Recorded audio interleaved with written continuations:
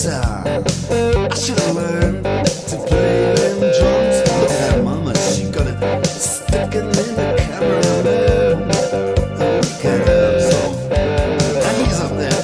What's that? Hawaiian noises. He's banging on the bongos like a chicken fence. Oh, that ain't working. That's the way you do it, boy. Get your money for nothing. Get your chicks for free. We got to install microwave oven, custom kitchen deliveries. We got to move these refrigerators.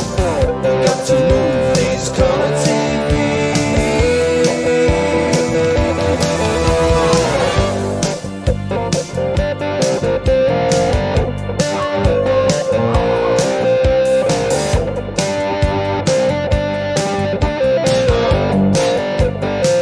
Listen here, that ain't working. That's the way you do it. You play the guitar on the MTV. That ain't working. That's the way you do it. Money for nothing and checks for free. Money for nothing. Checks for free. What's that?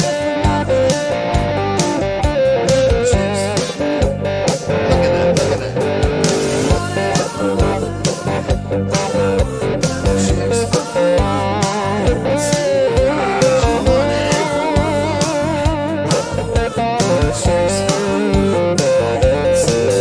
easy money. Easy, easy checks for free.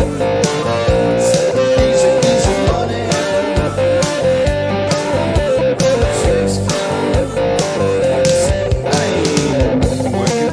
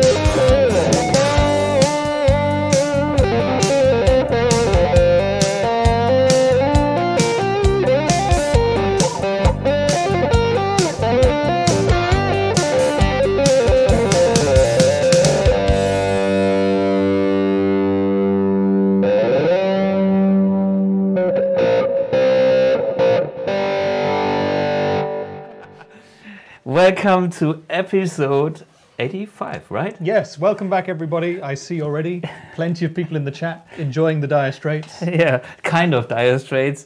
I'm not a biggest expert when it comes to this riff. I tried to learn it this afternoon, and it's actually way harder than I thought. You know, it's like so you have to get the thumb going kind of in 1, 2, 3, 4, and you know.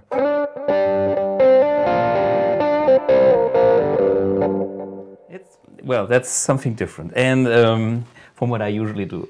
But it was fun. It was fun. Yeah, exactly. And the interesting thing is that in that solo, you could really hear the influences of so many other bands. Because you played that note for note how Knopfler plays it on the record, right? Sure. Yeah.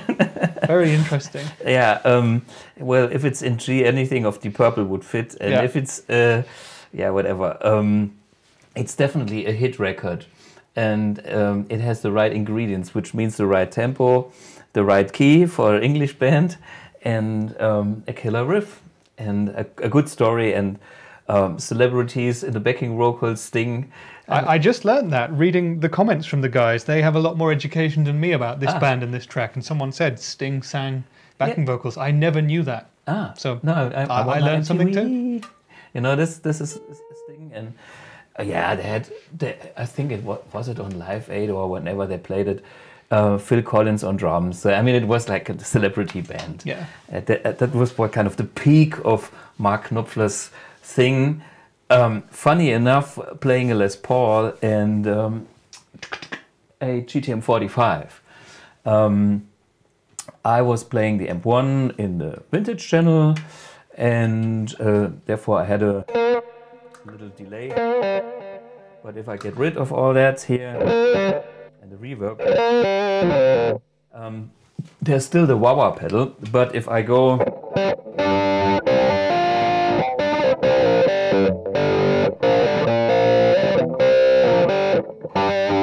I can switch to my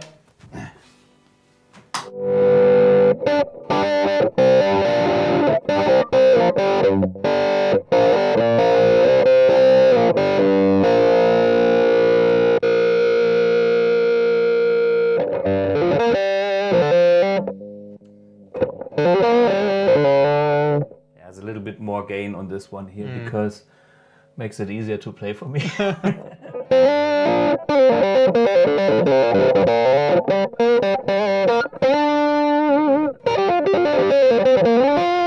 of course, the non-pick style. That's what I was going to say. This is kind of more out of your comfort zone, isn't it, than what we're normally playing on the show? I tell you, because my fingertips, I only had like 20 minutes to kind of practice the lick, and it already hurts because they are not used to it. If you do it all day, you will get used to it, and the hands will do it. But it's like I can play a few notes, or I can do the hybrid picking thing, but not exclusively. And then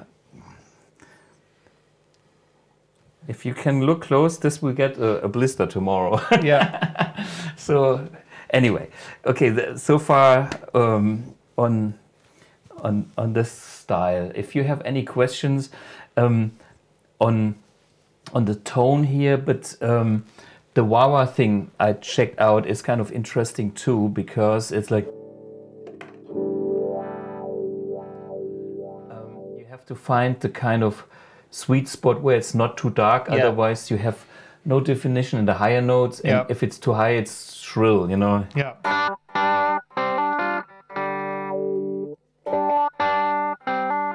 And you were using the high-tech 9-volt battery to keep it in the right place. Yeah, of course. I mean, I'm sure Mark Knopfler did the same. I'm sure he did.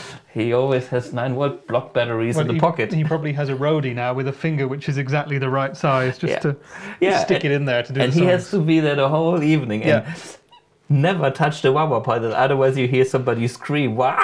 Yeah, exactly. Yeah. So that's the thing. And there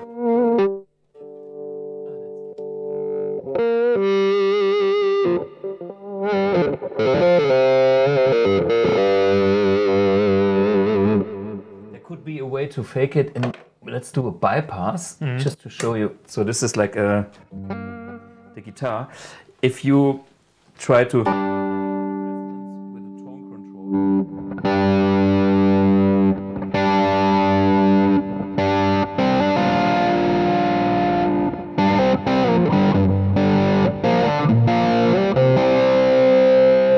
It's a bit too fat. Yeah. Because the wah-wah scoops out a lot of the low end, and it's one of those very, very recognizable tones in rock history. It's one of those songs where you have that, you need a specific tool to do it. Yeah. Because just with a guitar and amp, you're not going to be able to reach it 100%. Correct. And then maybe by talking about Mark Knopfler just for the fun. Just while you put your Les Paul down, someone asked, how much does that Les Paul weigh? Oh. Any idea? You tell me. Oh. It's not really heavy, is it, for a Les Paul? Maybe. Yeah, it's Andrea says the best ones he thinks or she thinks are between 3.9 and 4.1 kilograms, and I reckon we're probably about 4 kilograms with this. Yeah, it's not a light one and it's not a heavy one. It's definitely not a backbreaker, is it? Yeah, no. This is a very, I think it's a perfect weight. Don't ask me, but that's a good point. The only thing I know by now for sure is it's a 68. Somebody told me that. Yeah. I think it was Mark's card in the other episode, because of the inlay and the headstock. This is only that that's, Oh, you mean this one here? Yeah. That's the total hint that this is a 68. Well, Max is still watching, I think, so maybe he can confirm it. If it was you, Max, let us know. And he holds that guitar in his hands as well. Maybe he has a built-in balance and can tell us 4.2 kilograms. Who knows? Yeah. Now, I like that guitar a lot. It is the first Les Paul that talks to me, and well, that I have in my own possession that talks to me. Yeah. I played other Les Pauls, but they are out of reach. They are out of, we're talking about 6-figure numbers and stuff like that, and it's useless. Yeah. And but this is a fun instrument. Yeah, and it's becoming something really enjoyable for me. I mean, that's the thing about guitars. It's the guitars. If you can connect with the instruments, there is why we play guitars, because it's like we connect to something, and the first step is connect to the instrument, and then there's the music. And yeah, this guitar has it for me.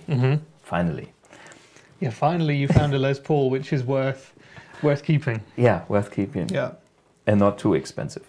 Talking about Mark Knopfler, I just show you guys the Mark Knopfler, the typical thing.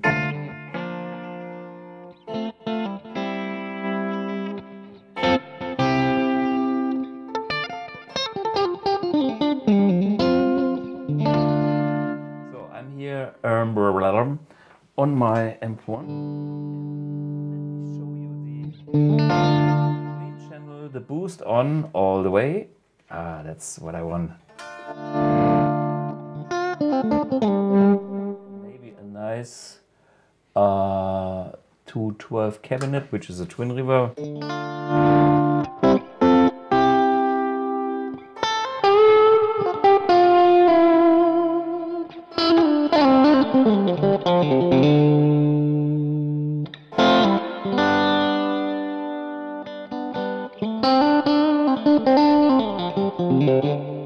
So this is like position number 2. And this was the first thing that made him famous, that tone. And it's still, I think that's a killer. I mean, both tones are killer, but Mark Knopfler and his Strat tone, I remember when I heard this the first time, it was like, wow, there's something different. And of course, I was teenager, and I was not exposed to country music and Stratocasters in a clean way. I knew Jimi Hendrix and Reggie Blackmore and the rock things on Stratocasters, and of course a little bit of Eric Clapton when he played what was it, 461 Ocean Streets, that album. But this was the first time I heard somebody solo on a Strat, on a clean sound Strat, in a way that it was first, all this technique was unbelievable,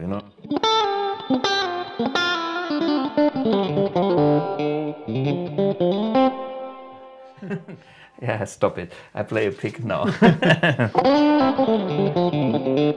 Yeah, anyway, Mark Knopfler. Yeah, Mario says, please play Money for Nothing with your Strat using the middle and bridge together with the tone pot at 0. Yep, that makes pedal.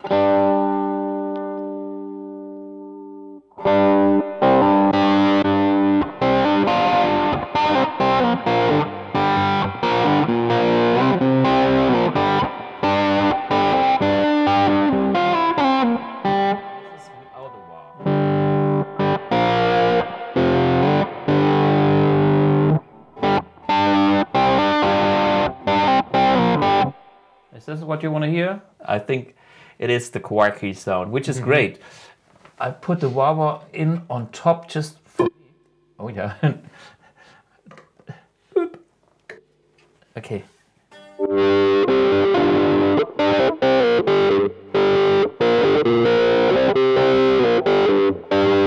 Yeah, sounds good too. The way... Wait a minute, yeah.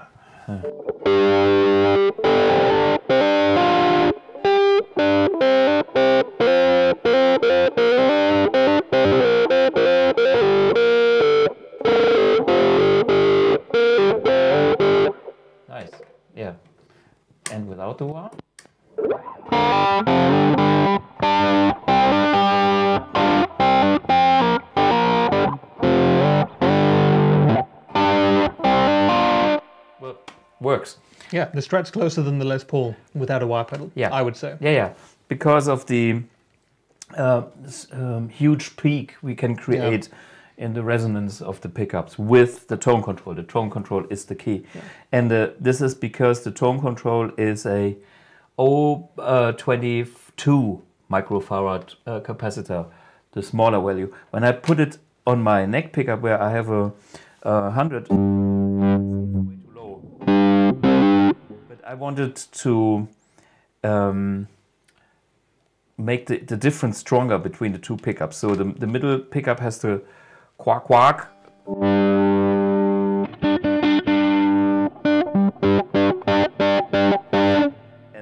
And the neck has the wum.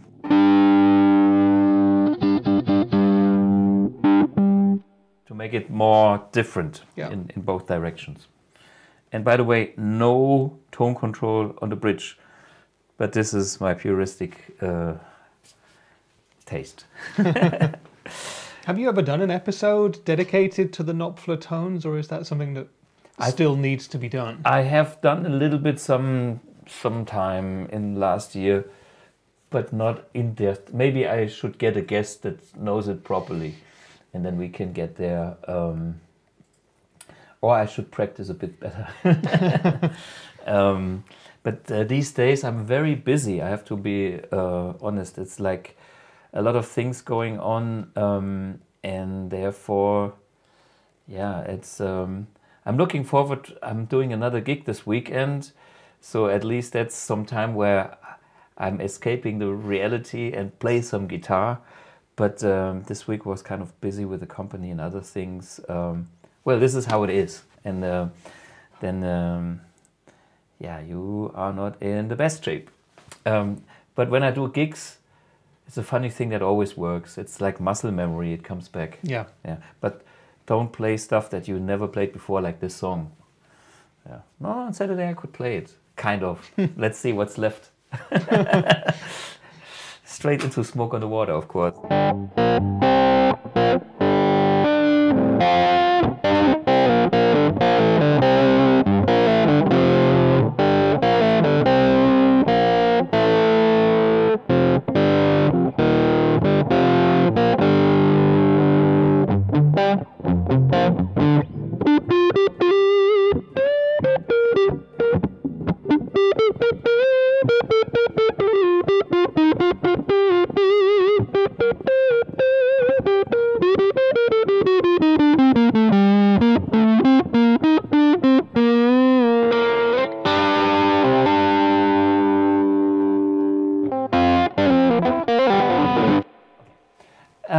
I think we have today's episode is about questions, right? Pretty much, yeah. Questions and answers. So the guys are ready with things to ask you, but you have a few topics that you wanted to speak about first, right? Sure. This is a super in the high-tech way that we do. Yeah. Well, the first thing that I would like to let you know is we have our advents calendar going on, and in the advents calendar we have some nice feedback, which I'm really happy about, because it's the first time we do something like that, and you actually enjoy it. And for us, it was kind of nice to pick the prizes, and I think today's was one of my signature pedals. Yeah, today is a great prize. Today is the X5 Golden Brownie pedal, which you designed. But for anyone who doesn't know, we are doing a BluGuitar advent calendar this year, so if you hit up our Facebook or Instagram page, every day we have a nice post that you just have to like. Make sure that you're also subscribed to our newsletter. Feel free to comment and share and do stuff like that as well if you wish, but all you need to do is like the post on Instagram, subscribe to the newsletter, or if you're on Facebook, like the post on Facebook, and every day we're picking someone who wins a nice prize, and we've had 6 or 7 pretty happy people so far. We've started sending the prizes out, and yeah, today's prize is this one. Is this pedal. So it's a pretty cool one, and I think a lot of people would quite like to win it. Yeah, I mean, it's again a Marshall-esque pedal, mini pedal, and the reason for that pedal is BluGuitar shouldn't go into this kind of, or I didn't want to do pedals with BluGuitar on this price point.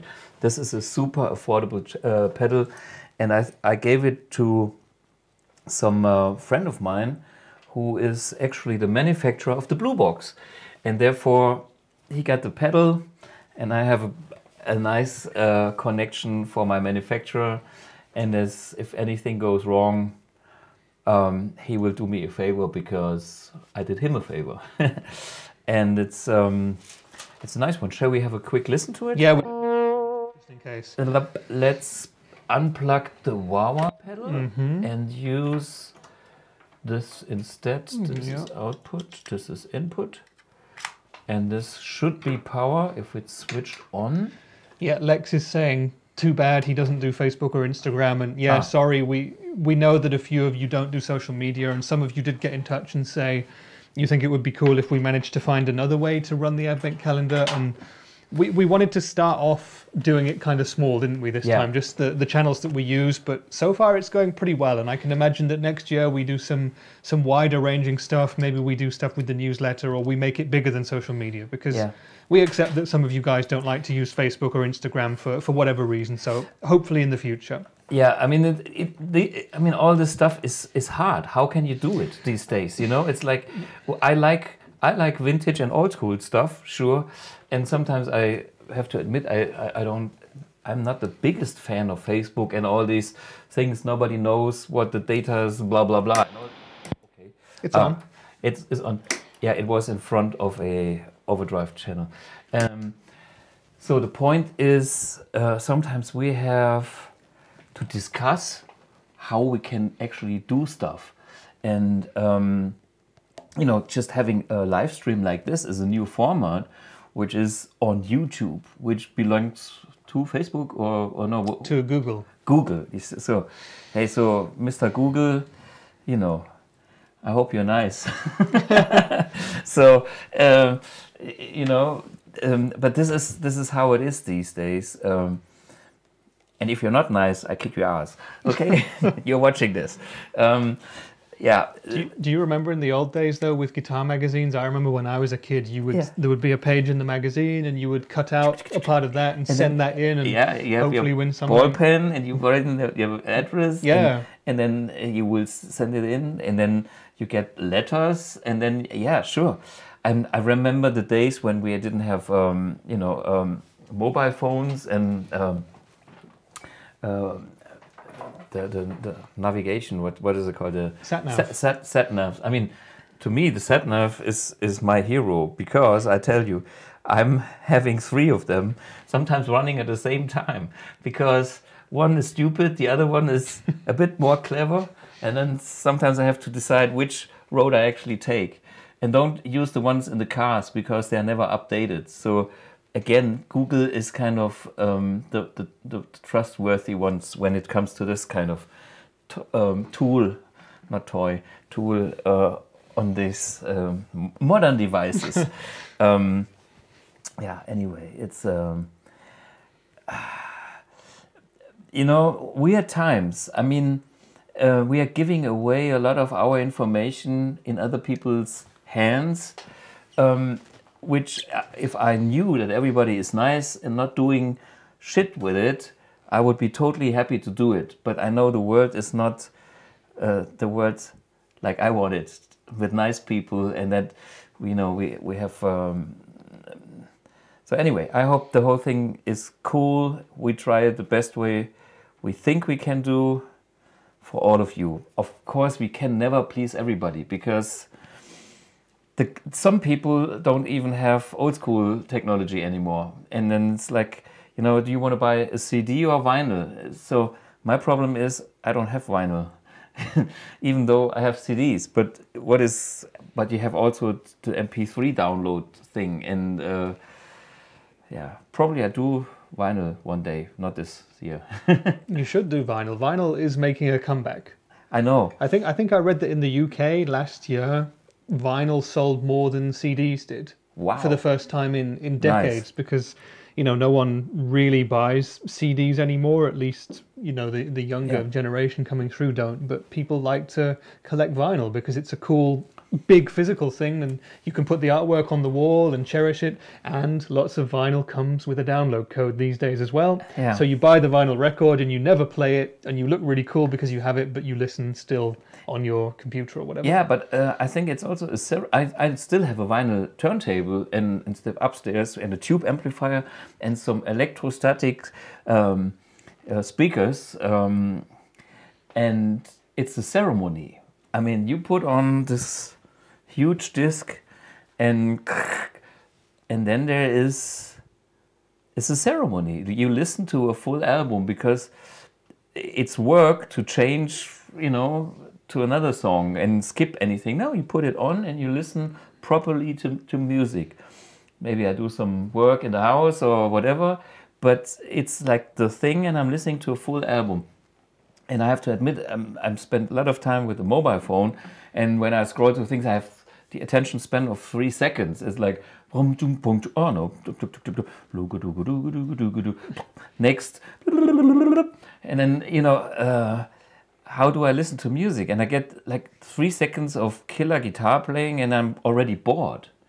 And then when I put on a vinyl LP, long player, it's like, okay, I dedicate my time and my attention to this moment listening to music, and that's something great. Yeah, I agree 100%. Yeah. I was lucky to be raised by parents who still love vinyl and listen to a lot of 60s rock and roll and stuff like that. And I love the experience of doing it. You lower the needle, it starts, you play the side through, you don't skip anything, then you get the crackle at the end, and then it's time to flip it over, and then you go on the second side, and then it's done. And what I heard, in case you have a vinyl that has no crackle at the end, you get shitloads of money from some collectors, because vinyl is coming back. If you have Led Zeppelin whatever 4 in mint condition, 800 euros maybe. I heard from my lawyer, because it's the first thing when it's about money. He is like, he's on the phone. Yeah, it's like, expensive wine or expensive vinyl. But then he told in the next sentence, fuck, I had all the parties with my vinyl, so there's all the cola whiskey on top of my things. So forget about money. It was too much fun. So what else is on my super professional list here? Yeah, but just before we move on, just anybody who's not involved in the Advent calendar yet, who has social media, take part. It's free, it's fun, it's worldwide as well, so we'll ship the prizes anywhere, even to Pooh Ninja on the moon. If he happens to win, he would get his prize shipped there. It might take a bit longer to arrive. And we're doing a daily giveaway all the way up to December the 24th. And on December the 24th, we have the grand prize, which is an M1 of your choice. So you can have an iridium or a mercury, and I mean, maybe even the silver one, but we are running out of silvers, I tell you. And this is the next thing. All the guys that are having silver M1s, prices will go up because they're not manufactured anymore. And one day we will see people begging for a silver just because that amp is special, different, and collectible. One day it will be collectible. And the thing, today's price. I wanted to make some noise with that. Exactly. So let's go into the clean channel. So this is. Put the tone, a little bit of reverb, and then I switch it up.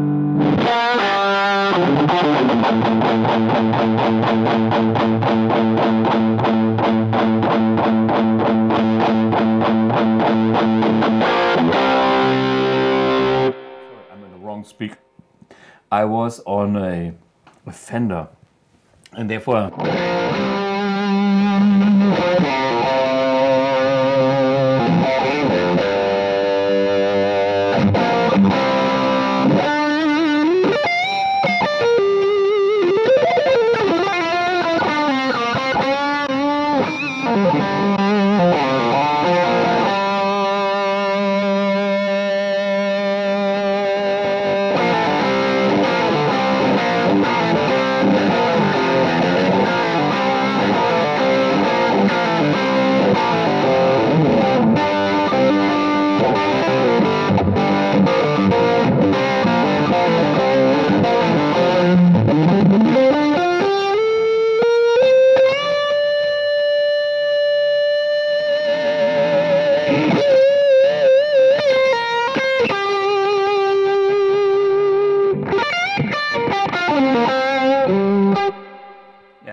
Anyway, that's the golden brownie.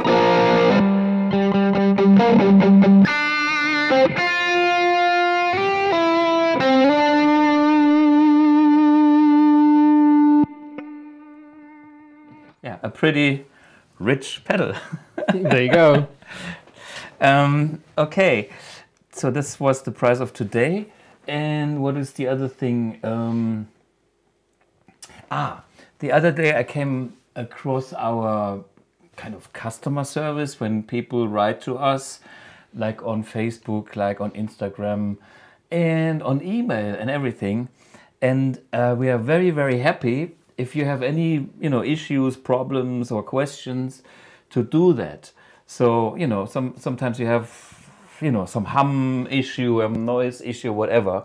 Write to us, but don't do it on all channels at the same time. It's like my colleagues, Kai, for instance, and then he answers the same question that I do. Maybe I do it on Facebook because that's the first thing I open, and he does it on Instagram, or the other way around, and then it's an email. So we have kind of 3 people answering the same guy, and that's not efficient. So if you have a question, well, what's the procedure? If you are in one of our groups, there is a AMP1 user group, and there's the AMP1 and Helix, and or you go to Facebook, if you are doing Facebook, and write there, but only use one of those. And then it is cool for us, because we don't have 3 people working on one thing. That doesn't help it. And if you don't do all this stuff, good old email, the vintage email is working too, which is service@bluguitar.com. Service@bluguitar.com. So, and then we can check whatever your question is or problem is, and then we help you. So that's, we're very, very happy to do all that, and it gives us feedback back to where you are, but don't do it on like 3 platforms at the same time. That's confusing. Okay, that's this side. The other one I wrote is then, maybe you are in the mood, or maybe you still need some Christmas presents. One is you enter our advents calendar and you win a Christmas present for yourself. If you win it, you don't give it away, unless you don't like it, and then you give it away. But there's tons of cool stuff. The other thing is, we have, I still have my CDs and stuff, if you still don't have it, and we have our t-shirts also, so that's one thing. The other day I was checking what other people are doing, and I ended up at Joe Bonamassa, and Joe Bonamassa has everything. Mm-hmm. It's unbelievable. His merch store is, you can get Joe, I don't know, it's anything Joe is possible, from amps to straps to strings to wahs to underwear, headwear, I don't know what wear, but it's the biggest store I've seen on the planet. And maybe you find something there, or you go to other colleagues, musician colleagues, the smaller ones, and get some killer CDs of these people. I think that's a good time to support artists. Music is a personal thing, and if you have found somebody that you really like, and even if it's and especially if it's a smaller artist, I think the time is now to support them and get a CD, vinyl, or something from Ben Grenfeld or from one of my friends. Anyway, the guys that you like, and this is if you know the people you give the music to, and you know them a little bit, it's like giving them a nice book. That's another kind of Christmas present, because it's a personal thing that you can do. Or you can give somebody, your colleague in the band that plays like shit, you give him tutorial videos. Or a metronome for the drummer. Yeah, exactly. That kind of thing. Yeah, I mean, just stuff that might help in a way. There's okay. I'm a bit on the cynical tonight. Well, how about this? Let me twist it around. Yeah. What would you want as a Christmas present? As the man who has it all, with vintage guitars, collectible items, his own amp company, hundreds of effects pedals. I tell you what I want. What would you choose? Free time in the Caribbean Sea. Oh, okay. Sunshine. No time for, all this emails and stuff. Just free time. A clear blue sky and like nothing. That's all I need. And a bottle of water, it's fine. I don't even need a beer on the beach. As long as the sun is shining, the sky is clear and blue, I can have a swim every 2 hours and nothing else. That's the ideal thing. And I haven't done a vacation the last year because of COVID and stuff like that. And that's the only thing. Yeah. So if you have an island in the Caribbean, send me an email. Maybe I visit you. I give you a lesson for free. I bring an M1 so you can check it out. You never know. I mean, this is modern days. I mean, people watch from all over the planet. Try it. There was a watcher in New Zealand, so you never know. We might have someone from the Caribbean or somewhere else exotic. Exactly. Yeah. Cool. No mosquitoes, please. Okay. Something else news-wise, or should we go into some? Yes, let's questions? go because I'm a bit funny today. Yeah. We have a couple coming in. Unfortunately, they're about Ampex, but we'll start with that and then we'll move on to more normal stuff. The first one you can answer very quickly. I can't see the name because I think the chat's gone, but they said, will the Amp1 Mercury and Iridium editions be discontinued when the Ampex comes out? No. Okay, because Amp1 is a classic. Let's put it that way. Amp1 I designed as something like a Volkswagen Beetle, like a classic. And therefore I invested a lot of money to get the toolings and the housings. Everything is custom made for this amp. So we are not using standard parts. All these are our own knobs, our own switches, our front plate, our blah, blah, blah. Everything is custom made. And being in the industry for so long, there's two ways to design products. One is the inexpensive way, which is you do something and you use standard parts, the classic, can you pass me any of the pedals? Yeah. Okay, well, Ibanez is a big company, they do, but you have the standard knobs, the standard, I show you a good example here. I mean, that's a great pedal, and I'm not saying that they are doing anything wrong, but this is an enclosure from Hammond. It's the Type B, I think it's called, and it's using the standard switch, the standard jacks, the standard knobs. There's nothing custom made, which means the investment at the beginning is low, and you get something. But if you are as convinced and dedicated about Amp1, I thought long term that I want to be different. I want to have my own knobs. I want to have my own switches. I want to have my own housing, and I want to do it especially for Amp1. And I can see the Amp1 format being a classic format for decades. Why? Because it doesn't get any smaller than this in this kind of power range. I'm talking about traditional power of tube amps for a gigging musician. If we are talking modeling or preamp only, it's a different story. You can get smaller, but not with something that actually delivers 100 watt nanotube or tube power. So this format will stay. And then I can see we have the silver one or the Mercury, which is a certain type of player, just like on the classic tube amps, and the black one, the Iridium, and this will stay. This will always continue.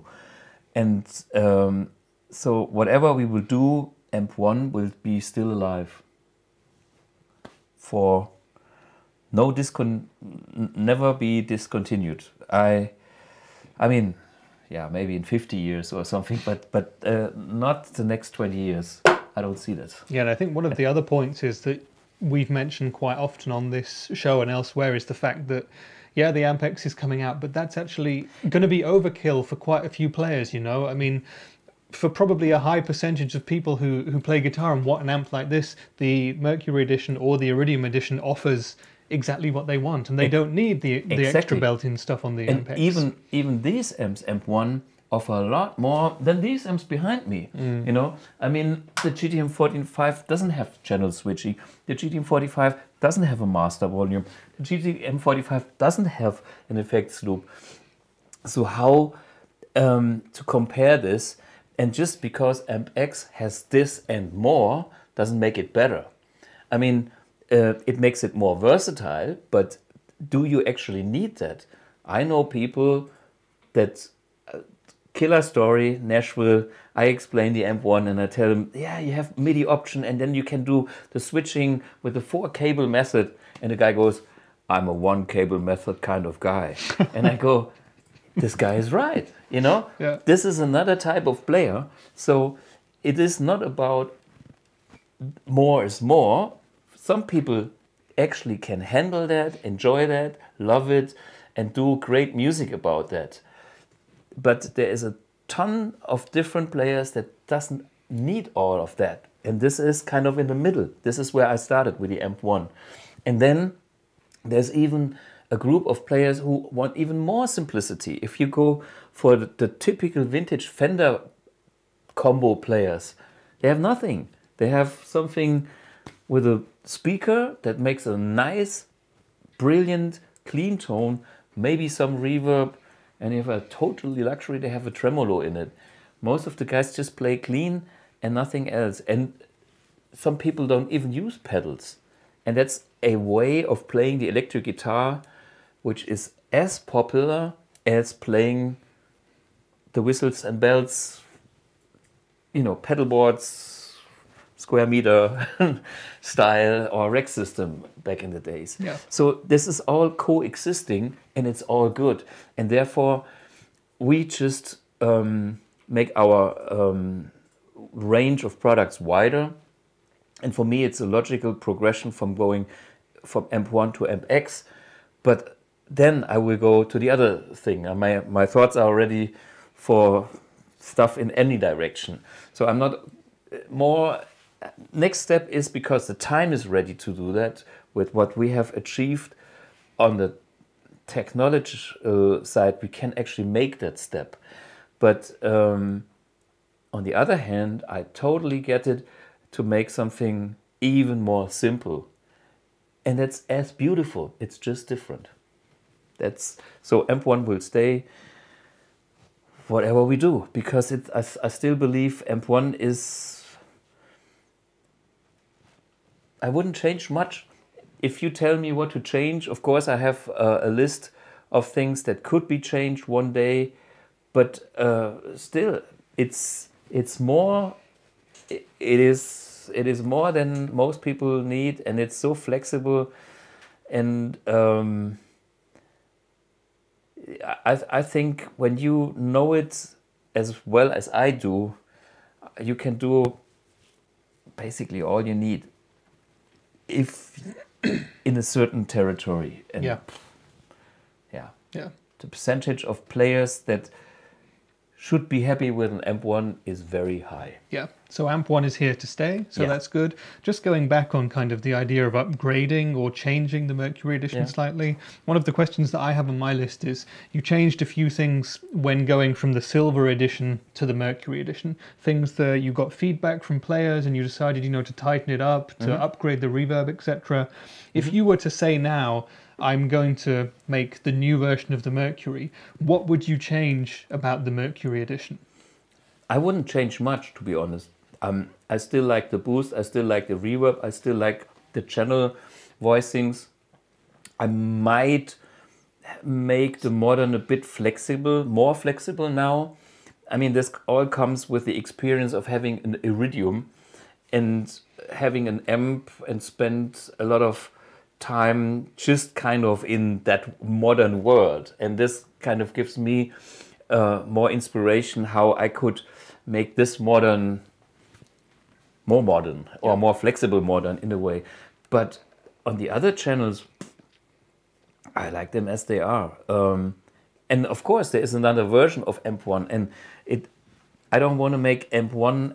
I want to make several versions of AMP1, and maybe I do a third AMP1 that will be out there at the same time as a black one, as a silver one, and you don't know the color one, you know, another color one, and they all have their own character, their own style, aiming at a specific type of player or way of making music. I have ideas for that, but changing the Mercury, yeah, there's technology on it. You have to change some stuff on the technology platform to be able to do stuff, but from what we have now, not much. I like the recording out as it is. The power. No, I mean, there's stuff we can do. You know, this is how development works. Once the AMP-X will be out, and a couple of years later, when all that stuff works, then we can learn from the AMP-X and bring that kind of condensed knowledge back to the AMP1 platform and try to get more out of the AMP1.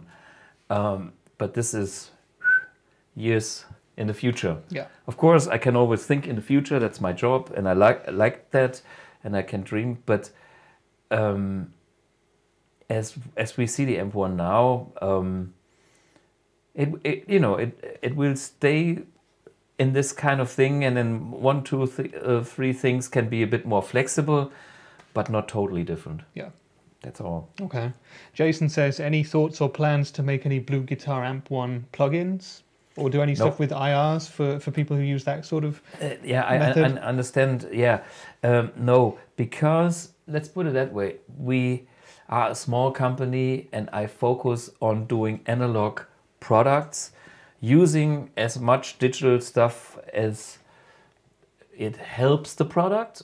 So I'm not against digital technology, don't get me wrong. But if you do plugins, you have to work on the digital domain, and the knowledge we have there has to grow first. So this is the wrong time to do it. I've been involved in digital projects and done plugins. Steinberg, for instance, and the virtual guitarist was me, and I've done the Warp DSP and blah blah blah, Zentera, and 5, 6 different digital projects. And first is, I'm not the guy that is a digital engineer.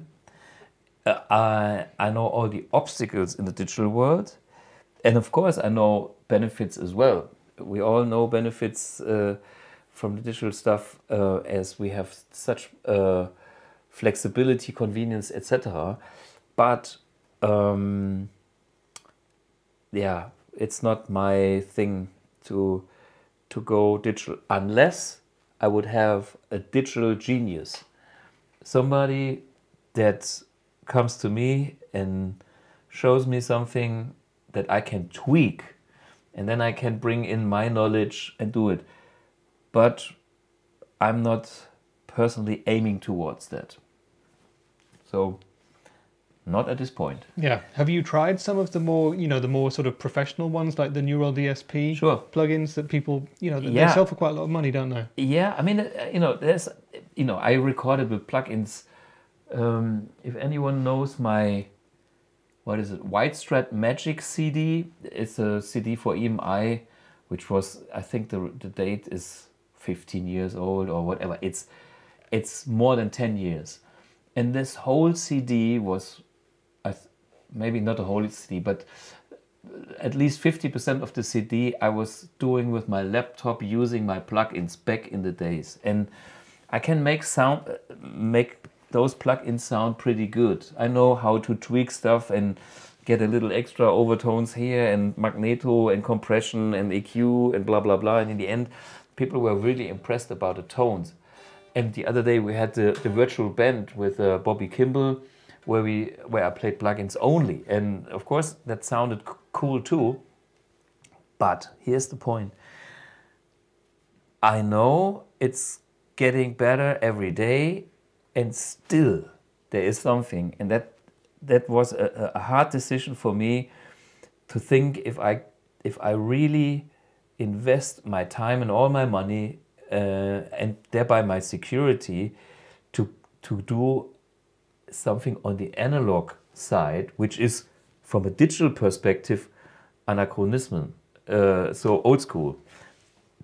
But I'm totally convinced of the quality of analog technology, and I put all my energy behind the analog world. Why? Because the super old school nerd guys that grew up designing tube amps, they're getting so old, they will not have the passion to do new projects, or they will not simply be there anymore.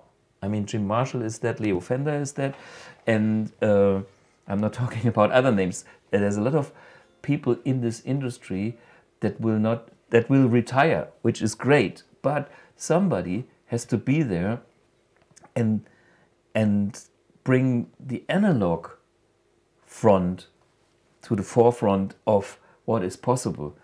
Since I believe analog is still superior in audio in a way, which means digital stuff can be as good as it wants to be, and I use this digital technology with interface, even with the BluBOX and stuff like that. Great, but when it comes to creating tones, overtones and stuff, analog technology is still the purest way to get a great tone. In the digital world, you have to come up with a model which is way more complex than a simple design of analog components that create that tone. And the side effects in the digital world are there by nature hurting the tone, starting with conversion, starting with aliasing effects and all that stuff. And you have to tweak it to make it work. Next level is sound good, but it's always like, let's squeeze out a little bit more. In the analog world, remember, the best sounding amps are the oldest one here. 57 Tweed Deluxe. There's not even a low cut in this amp. It's flat and it's magic. Why it's magic? Because it's pure. And by the way, such an amp 1 is pretty pure. Even if it's a modern device, the tone circuit is a puristic thing. Our power amp stage, even if it's using modern technology, is pure. It's as simple as can be, and that's the secret of good tone in the analog world. And this is my Baustelle. This is my where I'm at, and I will dedicate the rest of my time to do that thing. Other people do great stuff, and I'm a big fan of people that create great products in the digital world. Christoph Kemper, the Oxbox, blah blah blah, and all that stuff, and you know, 2 notes, and it's good. And some plugins are cool. That's this, but I'm convinced that's my job. Good. Good. That's a good answer. Talking of tone, there is a tone-based question from Rock Guitar Vibes. What's the best amp 1 settings to get a YJM sound? I guess that's a Malmsteen sound.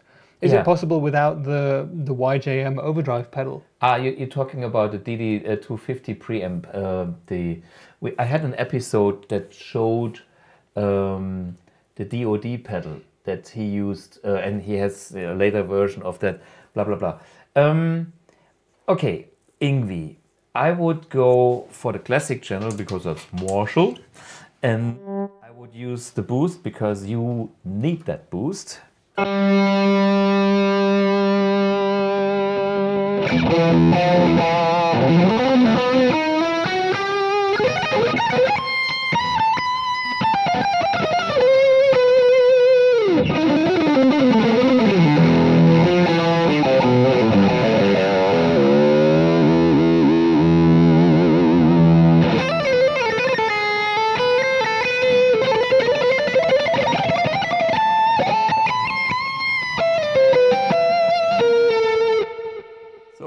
What have I been using? It's the classic channel with the boost on, so I have enough gain with my single coils. Okay, single coils, but they have the definition. I put the tone on the classic channel counterclockwise. So that's kind of the warmer side. And look at my EQ setting, it's middle position. It's there. It's pretty much that kind of tone. Of course, Yngwie and his iconic tone comes in the combination from that overdrive circuit, from that preamp, from this overdrive pedal, and we have this. I think I did it with Manu Kettenring last year. You can find it. What was it with? Guitar Heroes episode, something like this. Anyway, we had that pedal, and that's. But this setting here, middle position, just to make it really clear, it's middle position. I put even the reverb in the middle, gain on full, boost on full, but this is it. Tone of the classic counterclockwise, and you are.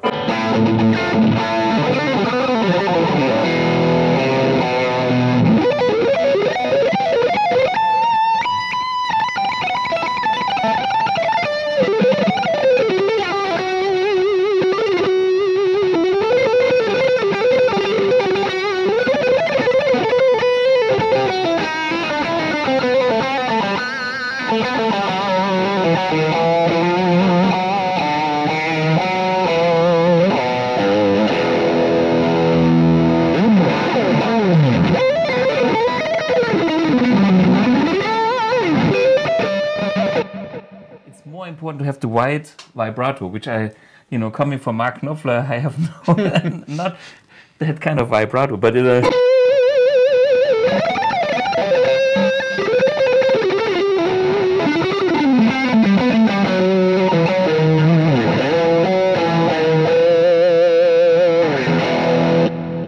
Anyway, this would be my setting. There we go. Help from William Lee. Academy of Tone number 12, Plexi signature tones, Plexi and pedal magic, and how it's done on amp 1. So there you go. Yeah. Go back and watch Academy of Tone number 12 and you'll find some more in-depth analysis of how to get this tone. Brilliant. Yeah. Yeah. Hardy had a question about the BluGuitar cabs with neodymium magnets. Any news on that? Any updates? Is that even a thing? Just next door I have 2 new samples, and I didn't have that much time, but first impression wasn't too bad. I'll do an in-depth check with this. I'm working on something, but it already took 2 years and I'm not finished yet. So whenever it's ready, it's ready. I mean, wouldn't it be ideal to have the killer tone and even more power in an even lighter format? This is what we all want.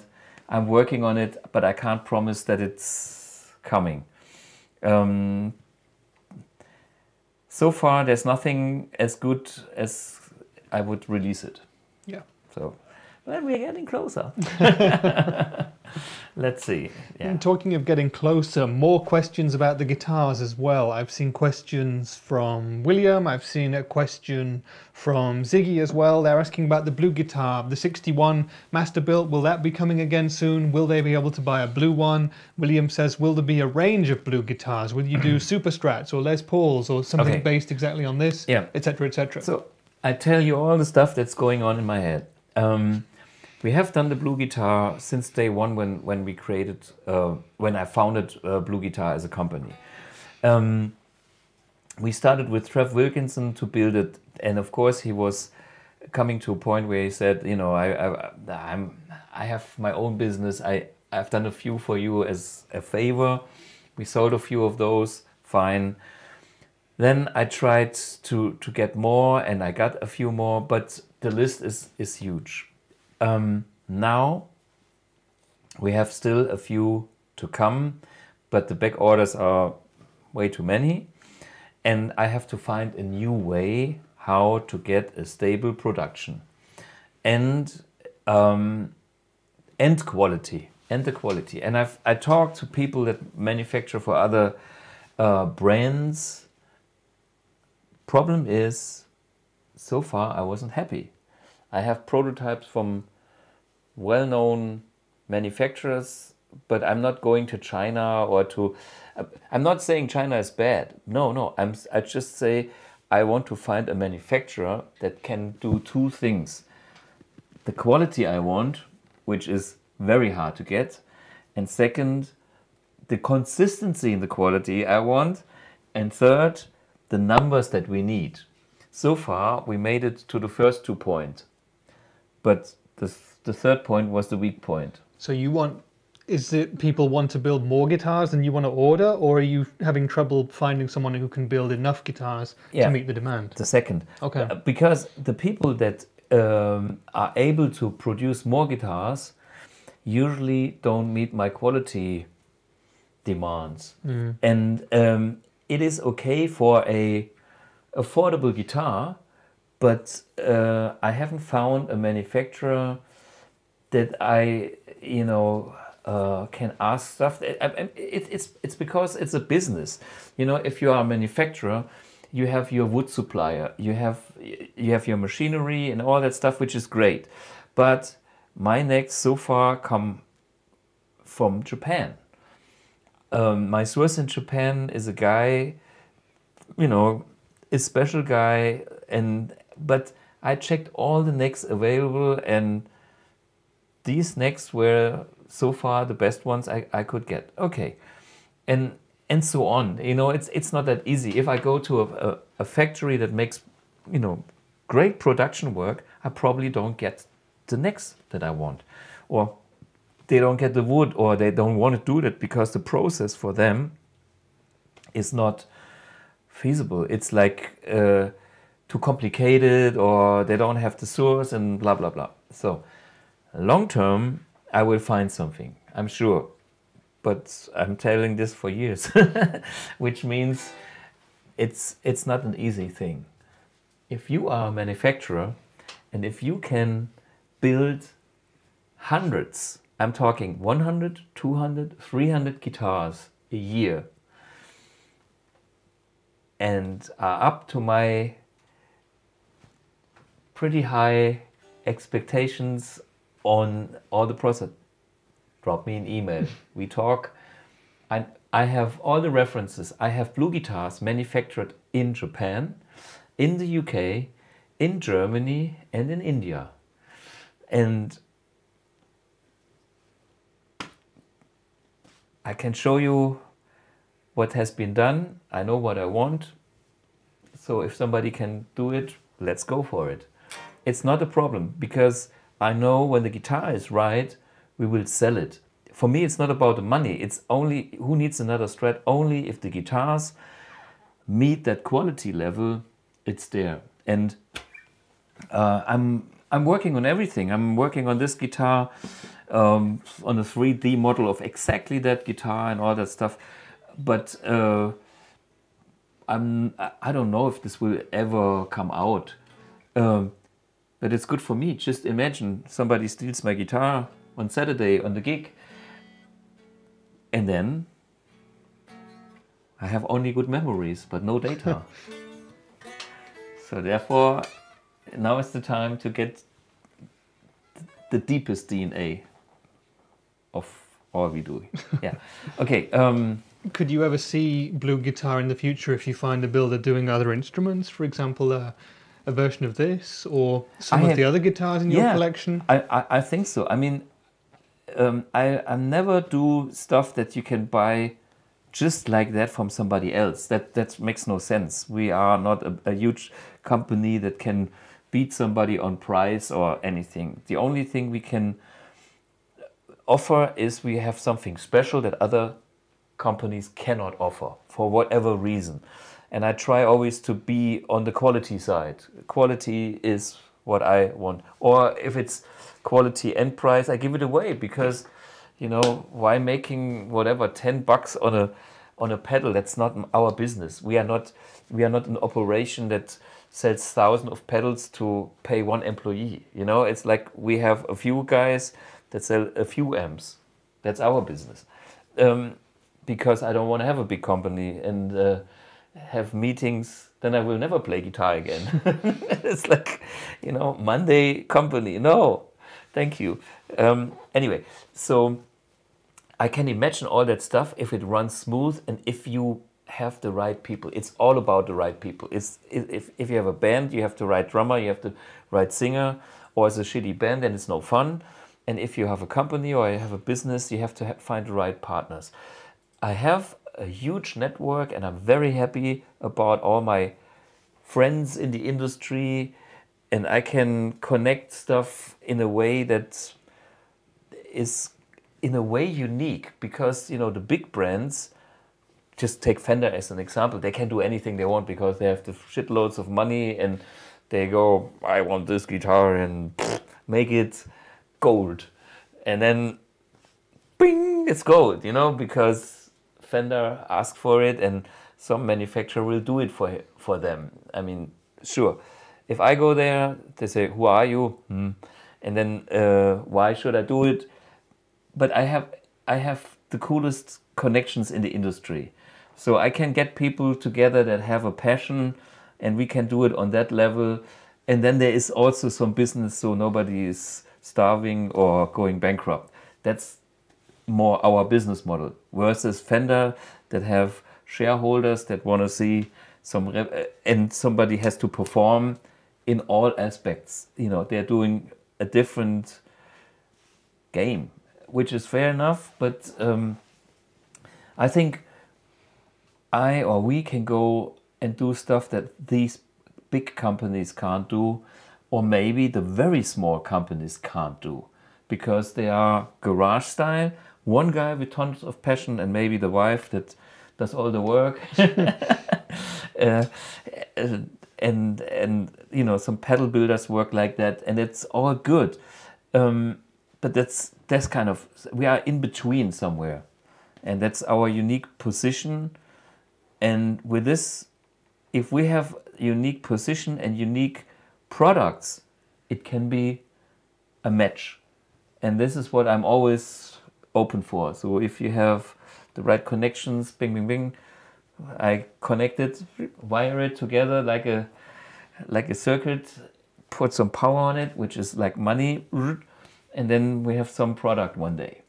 But on the other hand, small company means I'm not doing 100 projects. I'm doing a lot of projects nobody sees because I'm interested in that, and maybe we see some results in the end, maybe not. And I have to focus myself sometimes to our core business, so we get the best for BluGuitar. Yeah, but it's like if you want to harvest, you have to seed. You have to, you know, and some of the stuff that I'm doing, the return comes in 3 years. And so I'm always open to do little things like that. And then there comes the moment where it's like, zack, now we make this a project, and this will end up as a product. Yeah, and there's stuff to come. Exciting times. Yeah. So there you go. I got another tone-based question I want to ask. It was from Akram. I hope I'm saying your name right. Hi, Mr. Blug. Curious as to what is your favorite speaker for high-gain Marshall tones. I love the channel. So okay, high-gain Marshall tones. Me being a vintage guy means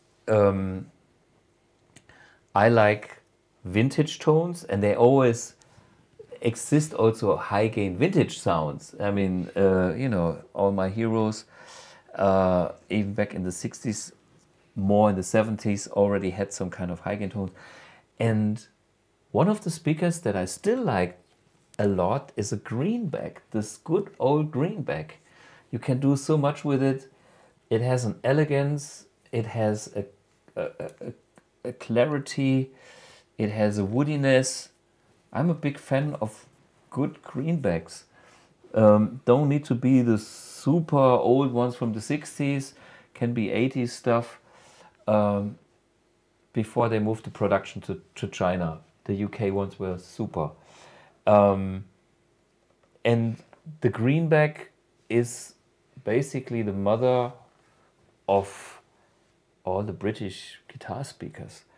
And it's funny, it's like my old amps still do it. And even if we go Yngwie Malmsteen, it's like having old combined with a pedal that gives you this extra thing, but the tone is still there. That's my personal taste. There are great speakers. Wait a minute, I just found the other day on the complete opposite of my 300,000 photos, I found a picture when I was, I make pictures of everything I like, and this was, maybe I have too many pictures on this. You know, there was some orange speaker that wasn't too bad, but this was not the killer. I found it the other day. I think this was. This is a BluGuitar speaker. It's also not too bad. Where are we? No, this is this side. This is here. I don't think it. I have to spend a bit more time searching for it. Yeah, you can search through, and we'll show it next week or something like this. Yeah. But there's tons of variations of that speaker, but honestly, 80s greenbacks, nice. And of course my BluGuitar speakers, I like them. 65s is another one. You know, Max Carton, who was there the other day, is a big fan of those, and myself too.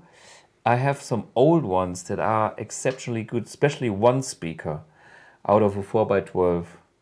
I don't find it, too many photos. But yeah, the 65 AC/DC speaker, killer, also for high gain, because it has such a sweet focus mid-range that glues the tone together. Me being the vintage guy, I always have a little bit, I want to have the high gain and the clarity.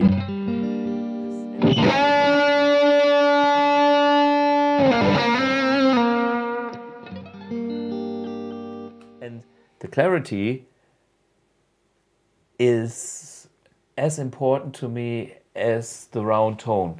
If you just need a round tone, you can sacrifice something of that clarity and get like a bit more woodiness. Can be nice. And the greenback has that clarity and the woodiness. Okay, anyway, this is weird answer, but this is my answer now. So basically try those things out and see what works for you. Because of course it's all related to the rest of your setup, you know. I mean, you play in a very specific way which is unique to you, and you have your Strat, and you have, you know, the way you approach it. It's going to be different for everybody, isn't it? Absolutely. I see. Invite Euge again. Yeah, yes. we get people asking for Euge, someone asking for Alex Bayreuth to come back. And David says, can you do an episode with Olli Lohmann from Session Music in Frankfurt, talking about his career, the time at Veritas Maximus, which I guess is a band or something maybe, sure. And maybe the comparison of vintage and custom shop guitars? Yeah, I mean, I actually talked to Olli about that, just, straight from the heart 2 years ago, even before this channel existed. It's like, hey, Olli, we should do something together, because every time I go to Session Music Frankfurt, we do videos for them, and it's fun. It's always fun. And now we have our channel here. I'm not sure if he is allowed to do that, but I will ask. Why not? Yeah, why not? Yeah. I will ask again, this would be fun. So Olli, sure. If you watch this is an official invitation for you.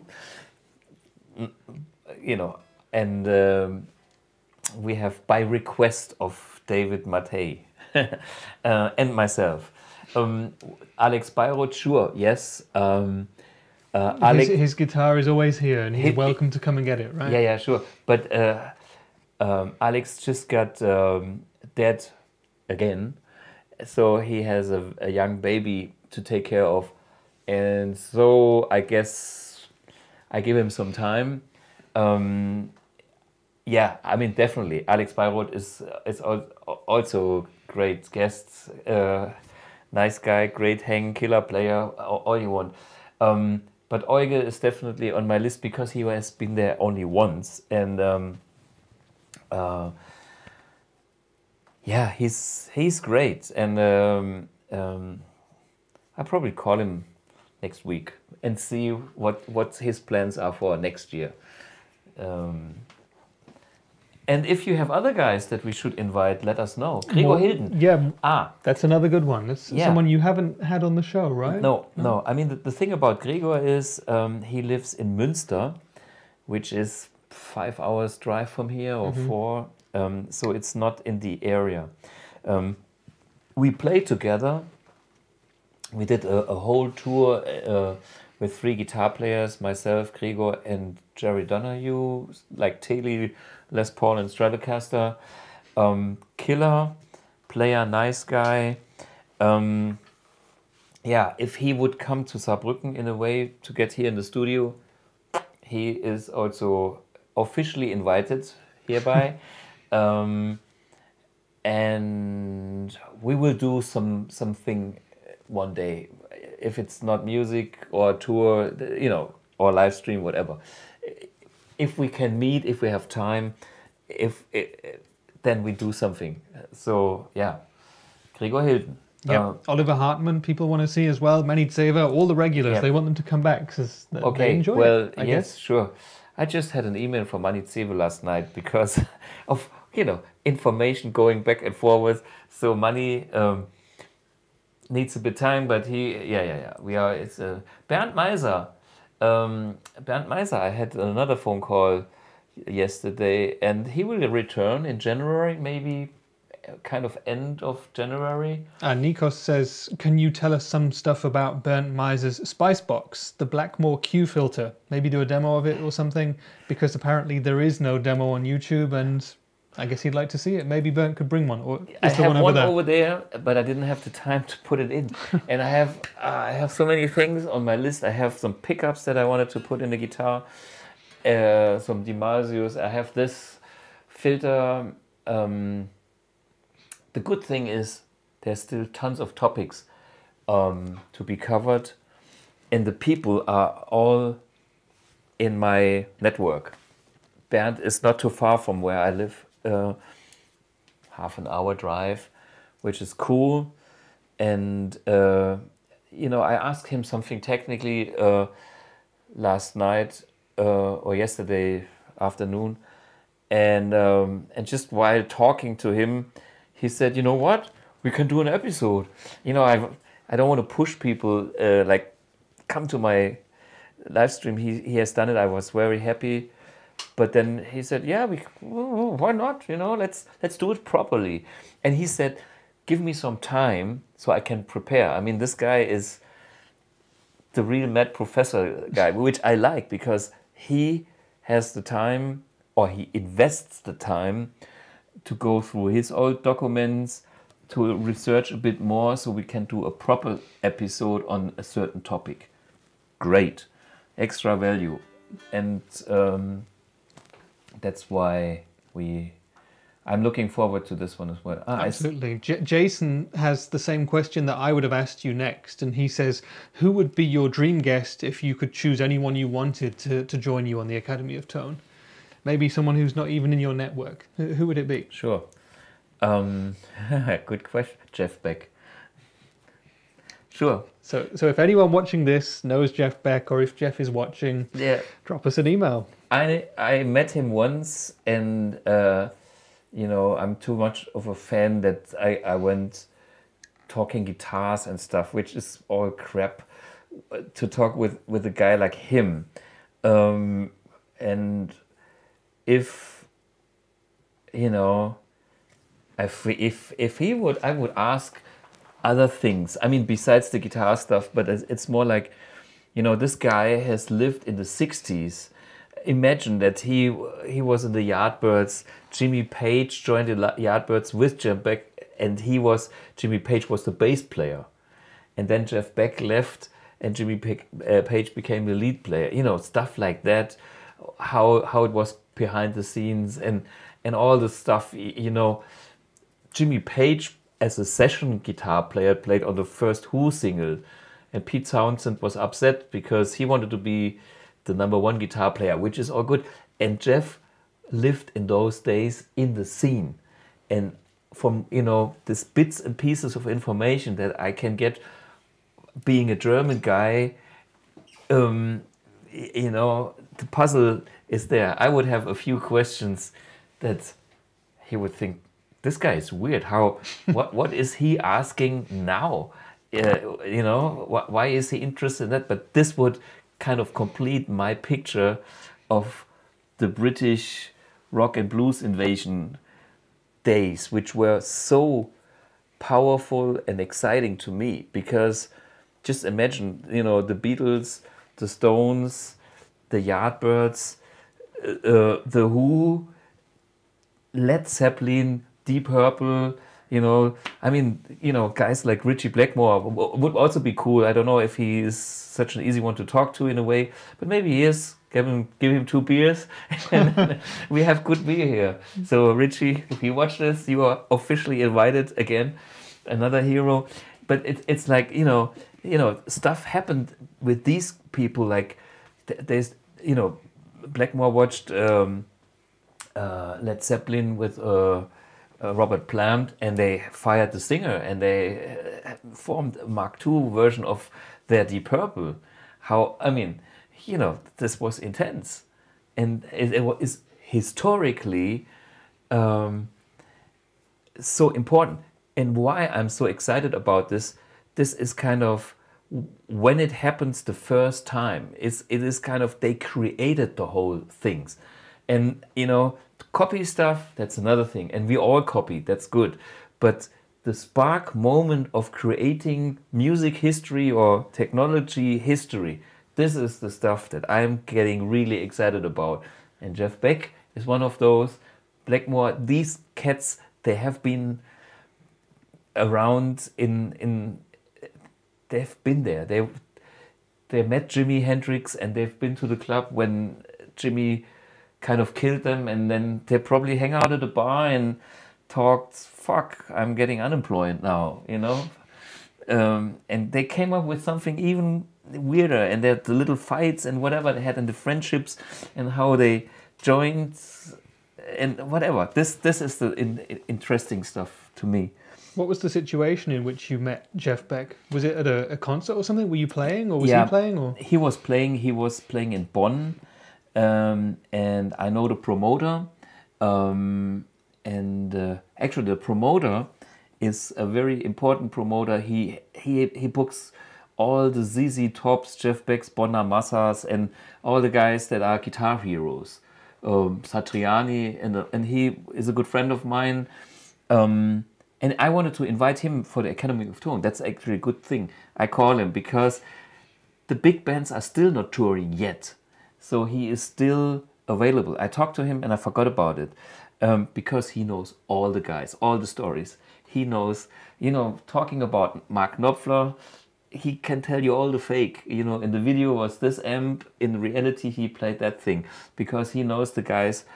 Being a promoter, hanging out with the guys at the bar, having too much alcohol, and this is when they speak a lot of truth and shit.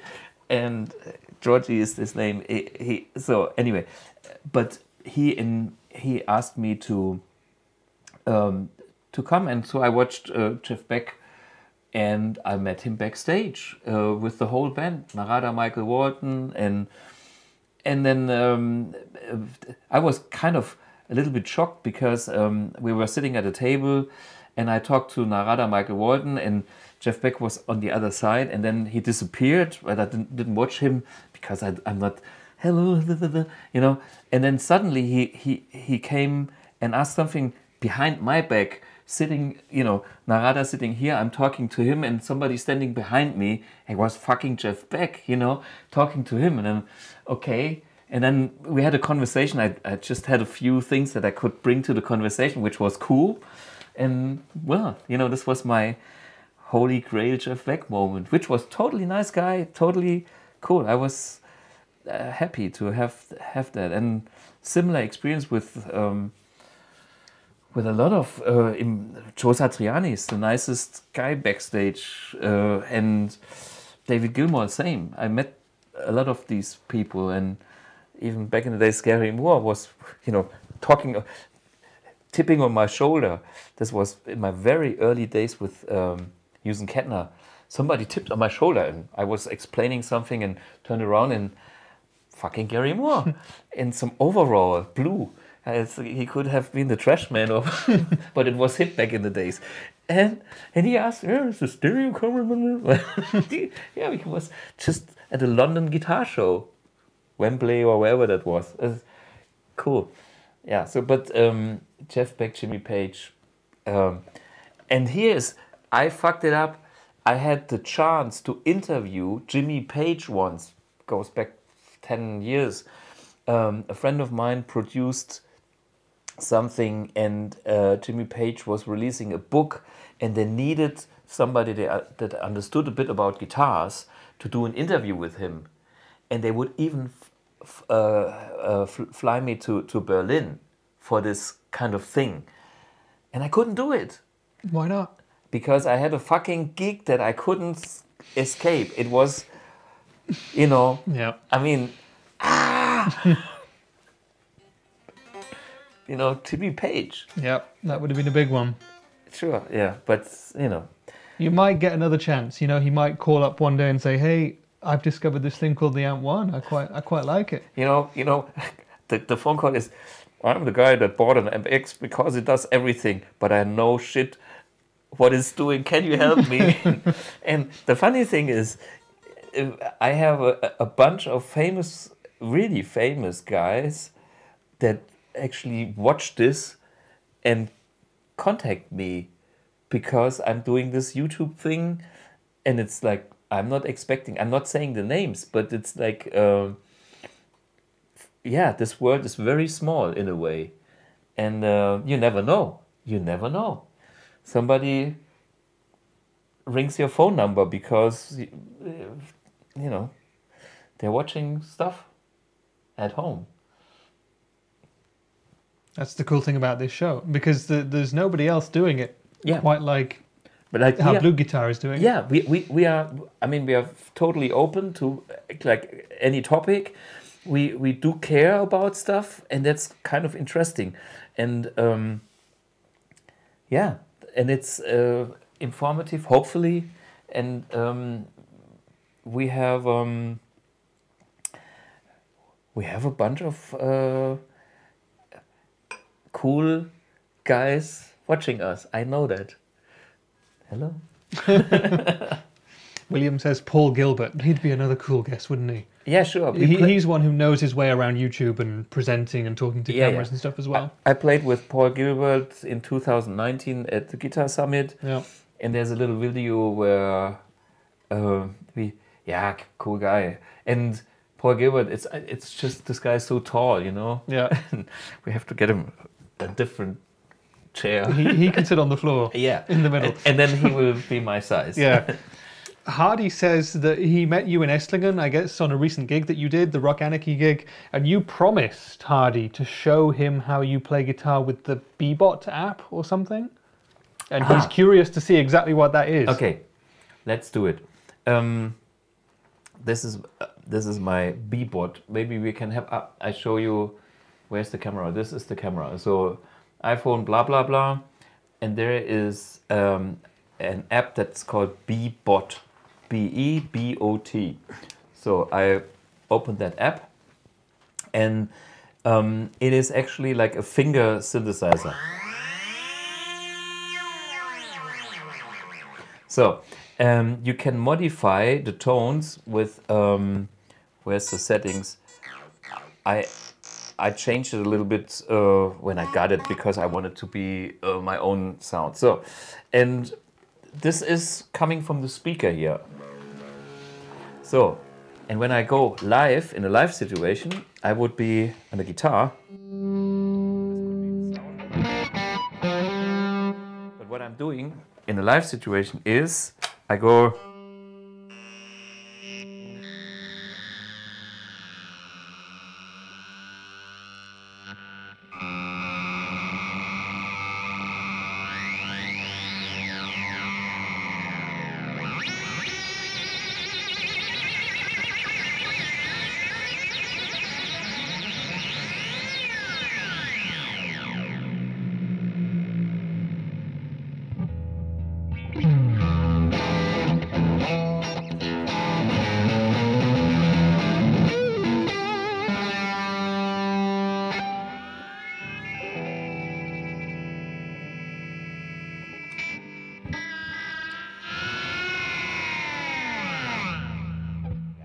That's the BluBOX. The principle is fairly simple. There's a speaker inside the phone, and the magnetic field of the driver of the speaker kind of gets picked up by the coil of the pickup. Yeah. And so this is why you hear it. I've seen Phil X holding his phone up to it. Is that what he's doing? Yeah, it's similar. There's a few different apps. I've seen Phil X. I've seen, I think, Gilbert as well. I'm not sure. No, he's doing the Eddie Van Halen. What is it? Electrical screwdriver. I don't have one here. It's upstairs. Anyway, but the thing, there's some other apps which make other synthesizer noises. Anything works. I mean, you can play your favorite song from it and play it to the audience. Yeah, but this is the way it works. Speaker, pickup, and this app. I modified the tone a little bit. It is not when you get it, it sounds slightly different. You know, something that you do at night when you are bored and install a new app and think, oh, let's see what's this parameter doing. This one preset done. Yeah. And is that something you've used live, or is it just something you use to? No, I you know, when we are playing, we are a three-piece most of the time. And being a three-piece, you can do all this puristic approach of, you know, Hendrix stuff and, you know, good old classic tones, and the Strat should sound as good as it can. And then sometimes it's a relief to step into another world and having something like this. This is why he is excited about it, because it impresses people. Because it's a fresh, really fresh element. And anything you can do with a guitar that is surprise and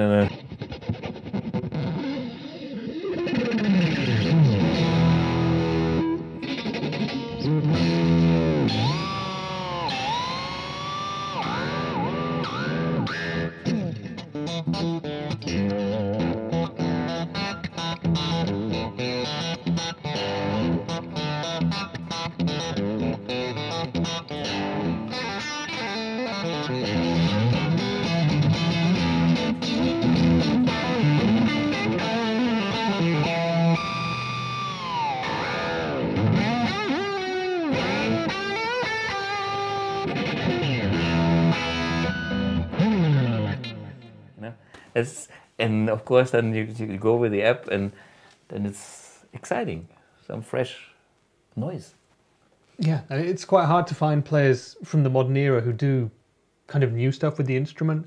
When you think about when Van Halen came out and did the two-handed tapping thing, and everyone was just like, what is this? Exactly. Who are the new players out there who are doing things that you find innovative? Is there anybody still out there doing that? I mean, Tom Morello was the scratchy back in the 90s. He did all that. Yeah, it must have been early 90s, Yeah. 91 when their first record came out or something. Yeah. So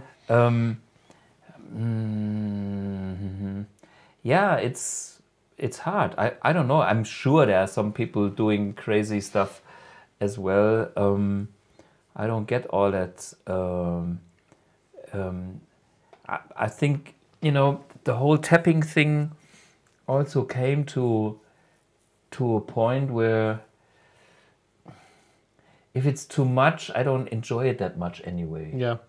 I think a lot of it is about being musical, but at some point it crosses over into being like more of an Olympic technical sport or something. Yeah. I can tap better than you, but you stop thinking about the song.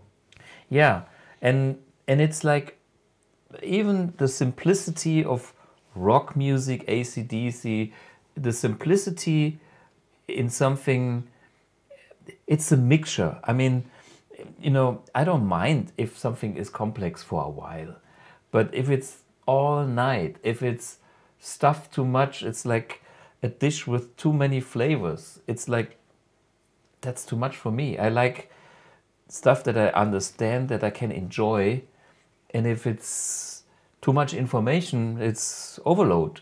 I don't enjoy it. That's my personal thing. Other people live on a different energy level and they can handle it. For me, you know, I enjoy it if somebody goes crazy and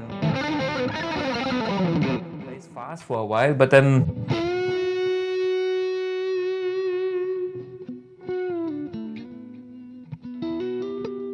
for instance, I just play.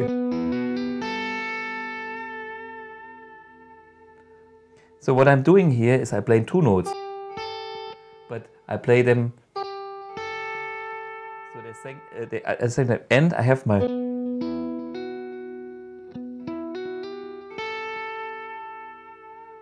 And then with a little bit of low E string.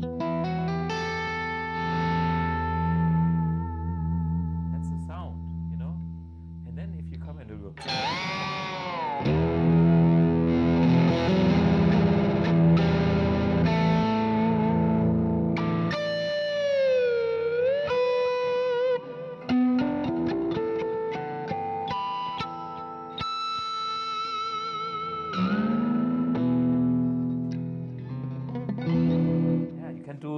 You can do a lot of things even with subtle, and I like that. I mean, I like dynamic. For instance, when I play my 3-piece gigs, we have the moment where we play too loud and we play almost at the noise floor level. It's like, you know.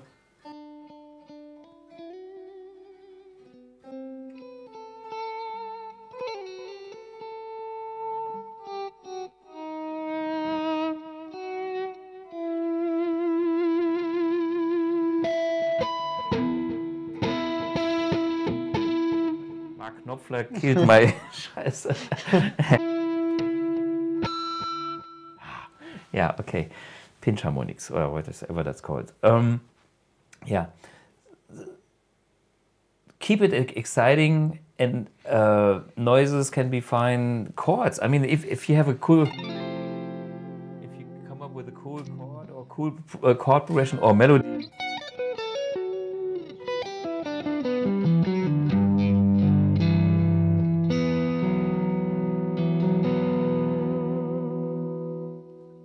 Do I know what I'm playing? No. but it's I like.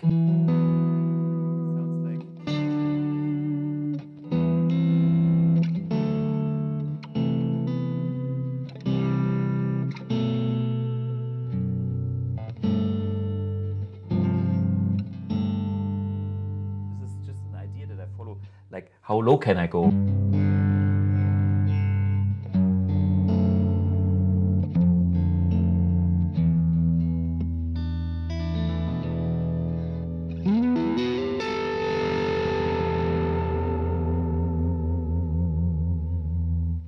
Yeah.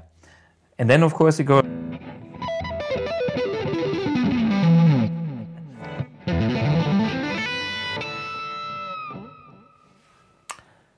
Okay. Yeah, there's a whole generation of players that we can maybe open you up to.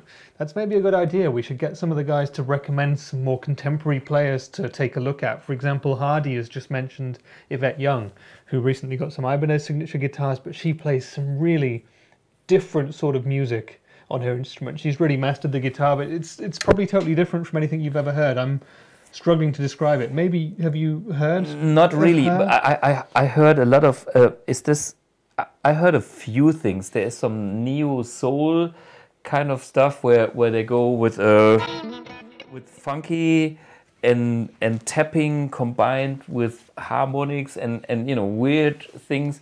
It's impressive, but again, I like that. But then I want that normal quality again. So if it's just condensed, and that's the problem about YouTube these days, it's like on YouTube you see people doing flashy things and it's totally exciting, but it has the 1 minute maximum time span, and then I have enough. But that's the format. And if you go back, I just read about Jimmy Page, to a vinyl, to a real proper 1 hour 30, 45, 50 minutes concert, you have a different experience because you enjoy that spirit and that music for almost 2 hours or even more than 2 hours. And if you would just go on like that, it's like too much. And that's the problem of this format, of this media. I mean, what's his name? Matteo Asato. Yeah, killer player. I want his album. Do an album. I buy it, and I know you can do it. Was Matthias the guy though who had to take a break from doing Instagram because he was too good? He found the pressure of constantly coming up with short but technically perfect clips too much. Had to take a break from it. Perhaps that's the difference. Yeah, and I feel actually a bit sorry for being in this trap, as there was a trap for the rock stars. I mean, good old Jimmy Page, I think he had an alcohol and other problems, as many of the rock stars. So every kind of time and media and situation has two sides. They bring you up, but there's limitations to what you are doing as well. And I think it was a clever move for him to step back and take that break. Highly respect that, because you know it's a wise decision. I like people that exist for long term, like anything, like instruments. You know, just this one-hit wonder was never my kind of thing. But where I can see different facets of the personality in a band. I mean, that's the thing about, for instance, Led Zeppelin or so. It's exciting to hear the different albums because it's the same guys doing a new album, and what's different? Killer. I mean, it's Led Zeppelin 1, 2, 3, 4, whatever. It's like every album is a new experience. And the same with the Beatles. It's like, man, half a year and they have a new album, and it's that's exciting to me. And you know, the one guy that makes one big explosion, disappears. what's after? What comes next? The next explosion, nothing special to me. It's like, and that's a human thing, you know. Back in these days when things were kind of a bit longer, the careers were longer, the concerts were longer, whatever was longer. The long drinks were longer. Yeah, it was more human, and this I could personally adapt to this easier. I enjoy this more. I even enjoy going to a classical concert because it's a concert. It has a beginning, it has an end, it has a climax, it is a play, it is a, you know, and flipping through the YouTube thing has its own quality, but I see the problem because I'm the consumer myself, and it's like, no. And stuff like the old days is probably not working in this kind of fast world. Yeah, and a lot of it is about patience, but a lot of it is also about, you know, these days having a fast hook. Yeah. Don't they say that modern radio hits have to have a hook every 4 seconds or something, or Sure. people will switch over? Yeah, but the Beatles already knew all that shit, and they had a magic chord at the beginning. We'll get a copyright strike for you doing that. Ah, shit, this was the end of this. 2 hours in and we're done, yeah. Yeah. I hope I hit it in the wrong key though. But yeah, in the end, if it's still human, that's what's exciting to me. You know, that's the thing. You know, all the really big stars, they disappeared because they did stuff that was not human anymore. I mean, Elvis had a problem, Michael Jackson had a problem, you know, Keith Moon had a problem, Bonzo, you know, the drummers all had a problem. English drummers anyway, because they grew up in pubs, you know. It's like, how many pints can we drink? Oh, cool, you know. But anyway, what I'm saying is it's so intense what it does to people. And for me, it's magic to see if people can balance their lives in a way. And that's something I think like David Gilmour, he managed that. I mean, I saw an interview, and then when I met him, this guy was totally relaxed, and I think he is happy to be the father of his kids and drive to school and wash the dishes, and then maybe do an album or not, and then cut the grass in the garden. Cool. Why being a rock star when you can be a gardener? Yeah, true. Yeah. Yeah, and to take it back down to the normal human level, when is the NanoCab going to be available again, and is there an alternative? The NanoCab is actually on its way to Germany. So production is finished. In early January, we expect to have stock again, NanoCab. Is there an alternative? There's tons of 112 cabinets, but nothing that small. And the NanoCab is the NanoCab. It's like a Stratocaster or a Telecaster or a Les Paul. The NanoCab is, for what it is, that's that size, and it has its own personality. So some people even prefer that to a Fat Cab, which is still my beloved Fat Cab. Every time I play it, I'm happy. Yeah. And I even prefer to my old 4x12s. It's at the beginning. Sometimes you think I do a compromise because it's not only the weight thing. Once you adjust to certain things, it's like you change your life and you like it. It's like maybe you had a phase where you had a particular taste in whatever. When you're younger, you drink lemonade, and someday you maybe stop it, and you discover a new drink. And this is like I discovered my Fat Cab, and I love my Fat Cab. It's like I still drink British tea, you know. It's either Tetley's or a PG Tips, and there's more boutique tea on the market. But some people told me, you know, Tetley's is that shit that they wiped off the floor. and put it in bags, pyramid bags, you know, English style. Oh, we have pyramid bags, and you pour the hot water on top of it, and I drink it with milk, the English style, and it's still my favorite drink. And there's more expensive tea, and I found my taste, and it makes me happy. And so is the fat cap for me, and other people like the nano cap, for instance. Yeah. And other people still want their 4x12. Fair enough. But I changed to, less alcohol, less weight.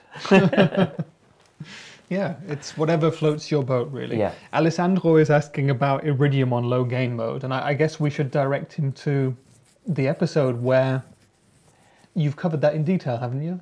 Yeah. I can't remember the number of the episode. But actually, I have a lot of new input on that. I can do a real quick one here because it's there. Yeah, let's do a teaser for it now, and we'll do a full episode on it. Switch over.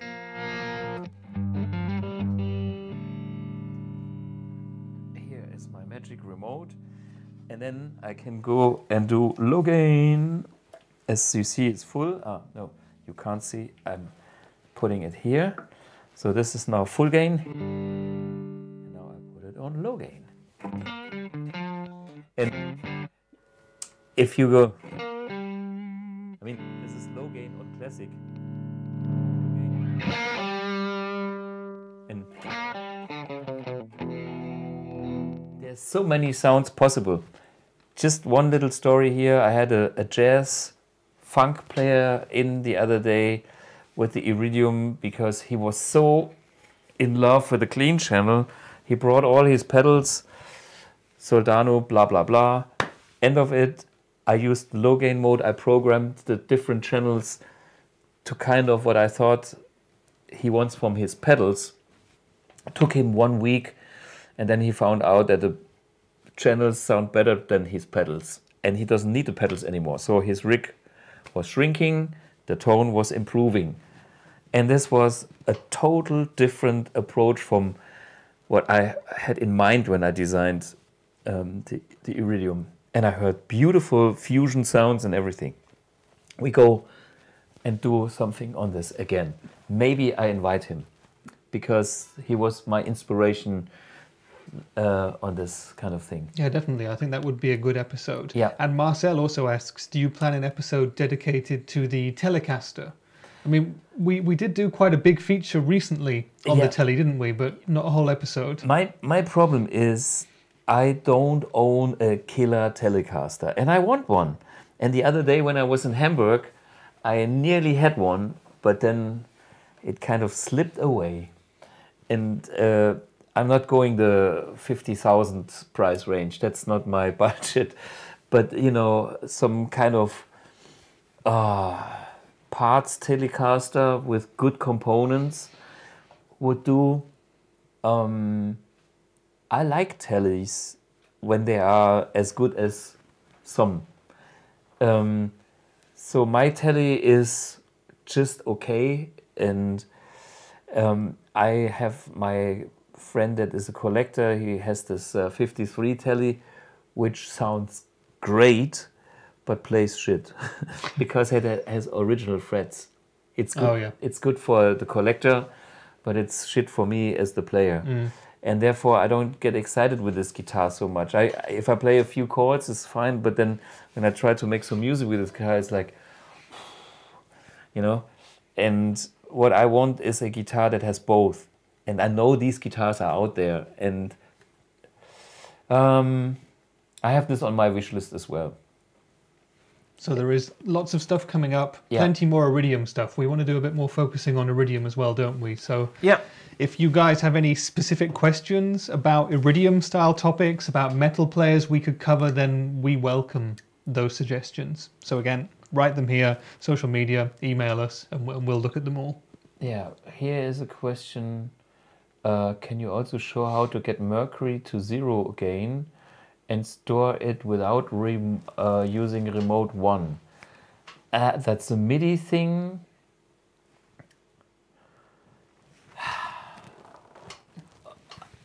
I know it's definitely working with the Iridium. I'm not sure if the Mercury can do it with MIDI only. See, that's a question. Please send to service@bluguitar.com, because we have this amp and the MIDI and CC20, and I forget about details. Good question. Yeah, we have to look it up. And by the way, we are working on a knowledge base that will solve all the issues and have one channel for all these crazy questions. Well, they are not crazy, they are good questions, but it's kind of, you know, when there is amp X, for instance, we have so many questions and so many, I will not be able to remember that. And so me and the team who's programming the MIDI side of amp 1 and amp X can answer on this side your question from the other side. Okay, at this point it's still service@bluguitar.com. Have you tried Barefoot Audio Reformer 112? Pretty cool concept in cabinets. No, not yet, but Bare-faced Audio Reformer. Bare-faced. You know that? No, not familiar with it. People saying, where's our colleague Julian? He would know if it was possible. But sure. Apparently he said it wasn't possible to do that on the Mercury edition. Yeah. See?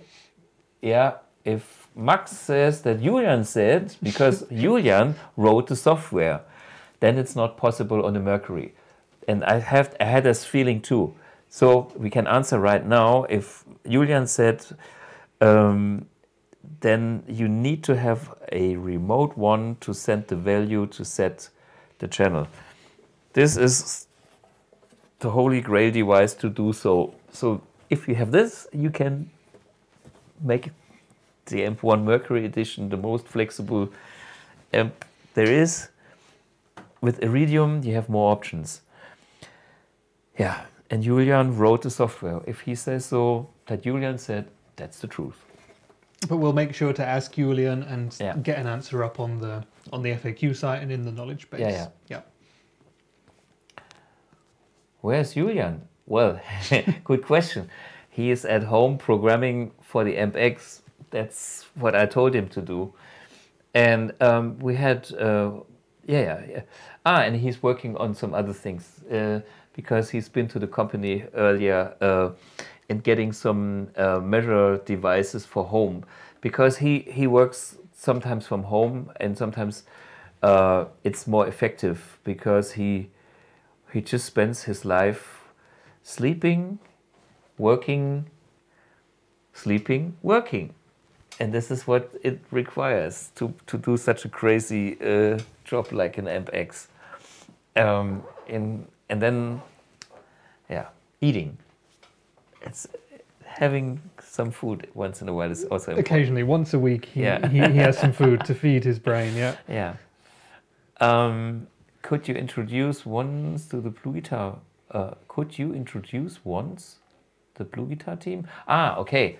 You mean the whole people? Well, this is Rich.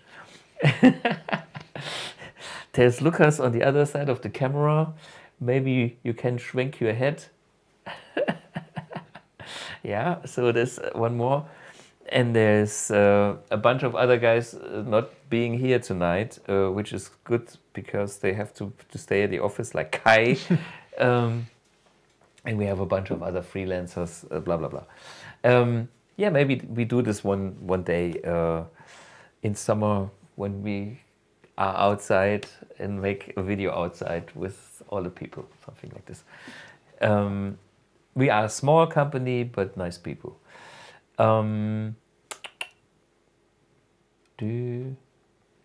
Maybe a small factory tour. Yeah, that's Max Karten, by the way, did a little tour of the studio here on his channel.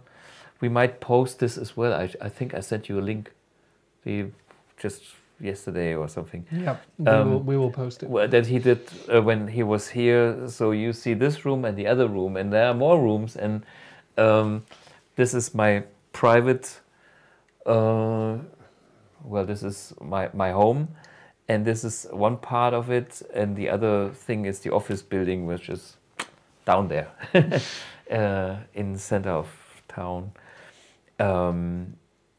Yeah, we can do this, but I think we are not as an impressive company with big machines and stuff. It's like I try to keep the whole operation as small as possible because, yeah, I've seen all the rest and it's impressive, but not needed.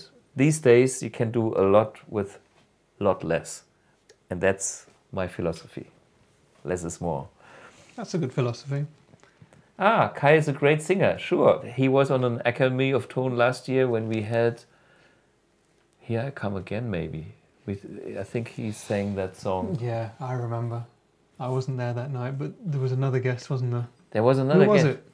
I can't remember. I can't remember either. I mean, you know, see, this is knowledge base. We suck. Yeah.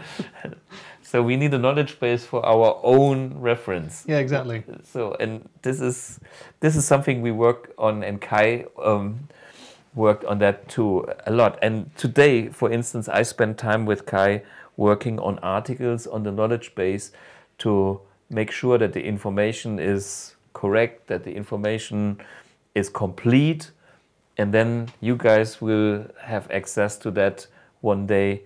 And of course, that's only a starting point because you come with new questions and we will supply that. So that's a thing I want to provide to you as a platform that is growing. And yeah. Tag der offenen Tür for Blug-Fans. Yeah, maybe.